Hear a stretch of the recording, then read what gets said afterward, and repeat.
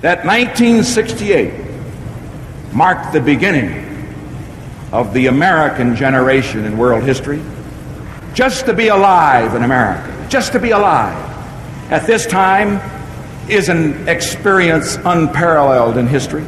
Here's where the action is. Think, 32 years from now, most of Americans living today will celebrate a new year that comes once in 1,000 years. 8 years from now, in the second term of the next president, we will celebrate the 200th anniversary of the American Revolution. And by our decision in this election, we, all of us here, all of you listening on television and radio, we will determine what kind of nation America will be on its 200th birthday.